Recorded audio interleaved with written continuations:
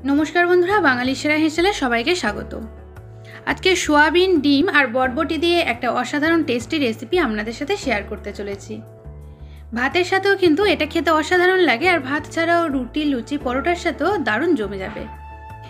एइभाবে dim दिए soybean और बरबटी एकसाथे रान्ना करे देखबेन खेते किन्तु जस्ट असाधारण लागबे। ताहले चलुन एबार रेसिपिटी देखे नेওয়া যাক। प्रथमेই सोयाबीनगुलोके गरम जले भिजिए रेखेছিলাম।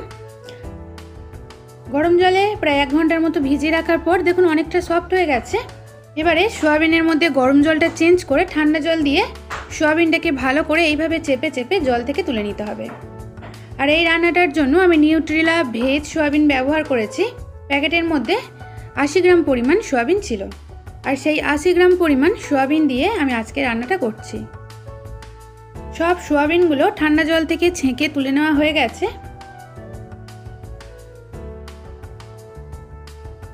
और ये सोयाबीनगुलोके एकदम फुटন্ত जलेर मध्य किन्तु 1 घंटा रेखे दिते हबे।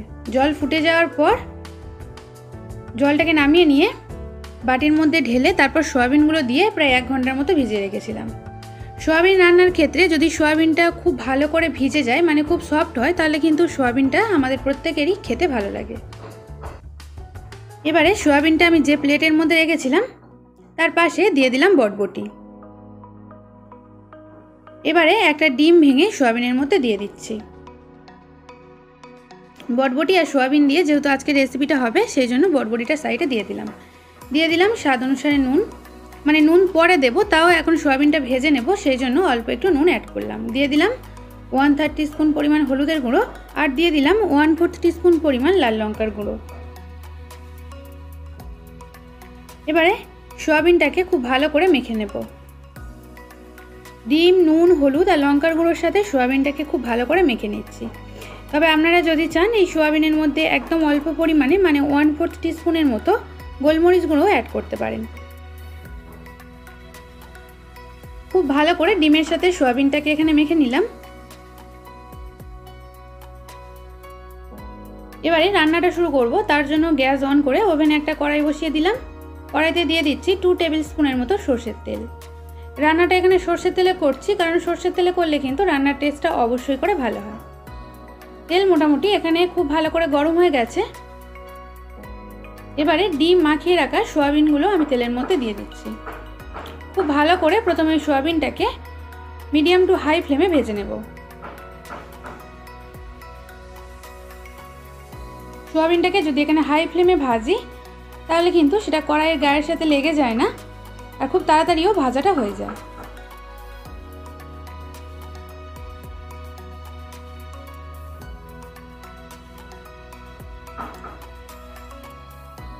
সোয়াবিনটা মোটামুটি এখানে প্রায় 2 মিনিটের মধ্যেই আমার ভাজা হয়ে গেছে। সোয়াবিনটাকে তুলে নিচ্ছি।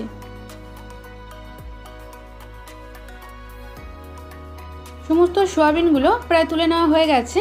এবারে সেই একই কড়াইতে দিয়ে দিচ্ছি আরও 2 টেবিল স্পুনের মতো সরষের তেল। এবারে এই তেলের মধ্যে অ্যাড করছি একটা শুকনো লঙ্কা। লঙ্কাটাকে ফাটিয়ে দিয়ে দিলাম 2টো ফাটিয়ে নেওয়া এলাচ আর 1 টুকরো দারচিনি। মশলাটাকে লো ফ্লেমে ভালো করে ভেজে নেব। মশলাটা মোটামুটি এখানে ভেজে নিলাম। এবারে দিয়ে দিচ্ছি একটা মিডিয়াম সাইজের পেঁয়াজ কুচি। খুব বেশি পেঁয়াজ আমি এই রান্নাটাতে ব্যবহার করছি না, একটা মিডিয়াম সাইজের পেঁয়াজ মোটামুটি দিয়ে দিলাম। পেঁয়াজটাকে খুব ভালো করে মিডিয়াম টু হাই ফ্লেমে ভেজে নিচ্ছি। একদম লাল লাল করে কিন্তু পেঁয়াজটাকে ভেজে নিতে হবে। আর পেঁয়াজ যদি বেশ লাল লাল করে ভাজা হয় তাহলে কিন্তু তরকারির স্বাদটা বেশ ভালো লাগে। এবারে এই ভেজে রাখা পেঁয়াজের মধ্যে দিয়ে দিলাম আদা রসুন আর কাঁচা লঙ্কার পেস্ট। এখানে আমি হাফ ইঞ্চি পরিমাণ আদা, 4 থেকে 5টা রসুন আর 3-4টের মতো কাঁচা লঙ্কা একসাথে পেস্ট করে নিয়েছিলাম। ভালো করে বেশ কিছুক্ষণ নেড়ে চেড়ে নিলাম। নিয়ে এবার এখানে অ্যাড করছি একটা মিডিয়াম সাইজের টমেটো পেস্ট। টমেটো পেস্টটা দিয়ে খুব ভালো করে নেড়েচেড়ে কষিয়ে নিচ্ছি। দেখুন মশলাটাকে শুকনো শুকনো করে কষিয়ে নিয়েছি। এবার আমি সমস্ত মশলাগুলো অ্যাড করব, তবে তার আগে অল্প পরিমাণে একটু জল অ্যাড করছি।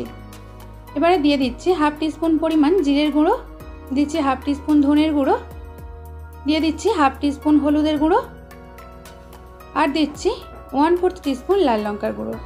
আর কালারের জন্য দিয়ে দিলাম হাফ টিস্পুন পরিমাণ কাশ্মীরি লাল লঙ্কার গুঁড়ো। এটা কিন্তু সম্পূর্ণ অপশনাল, আপনারা চাইলে কাশ্মীরি লঙ্কার গুঁড়োটা নাও দিতে পারেন, কারণ এটা আমি শুধুমাত্র কালারের জন্যই ব্যবহার করেছি। খুব ভালো করে মশলাটাকে কষিয়ে নিলাম। মশলাটা এখানে প্রায় কষানো হয়ে গেছে। এবার সয়াবিনগুলো দিয়ে সমস্ত মশলার সাথে বেশ একটা কষা কষা মতো করে তৈরি করে নেব।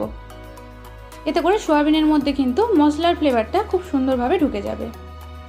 বেশ কিছুক্ষণ কষিয়ে নিয়ে দিয়ে দিলাম বরবটি।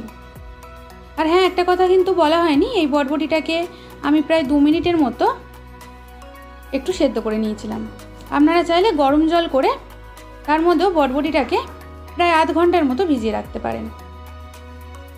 এতে করে বরবটির মধ্যে যদি কোনো পোকা থাকে তাহলে কিন্তু সেটা খুব সহজেই বের হয়ে যায়।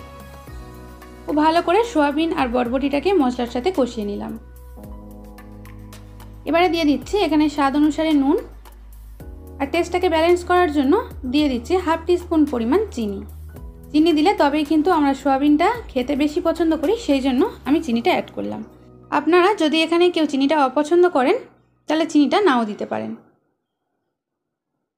আরও বেশ কিছুক্ষণ নেড়েচেড়ে মিশিয়ে নিলাম সমস্ত কিছু। আর এটার মধ্যে কিন্তু আমি আলু ব্যবহার করছি না, আলু ছাড়াই এটা আমার খেতে বেশি ভালো লাগে। আপনারা চাইলে অল্প একটু আলুও দিতে পারেন, তবে এক্ষেত্রে আমার মনে হয় আলুটা সেদ্ধ করে নিলে টেস্টটা আরও বেশি ভালো লাগে। এবারে এটার মধ্যে অ্যাড করছি পরিমাণ মতো জল। আপনারা চাইলে আমি যখন মশলাটাকে কষাচ্ছিলাম তখন কিন্তু অল্প পরিমাণে একটু কাসুরি মেথিও অ্যাড করতে পারেন। যেহেতু আলু নেই সেই জন্য খুব বেশি জল টানবে না, সেই বুঝে কিন্তু জলটা এটার মধ্যে অ্যাড করতে হবে।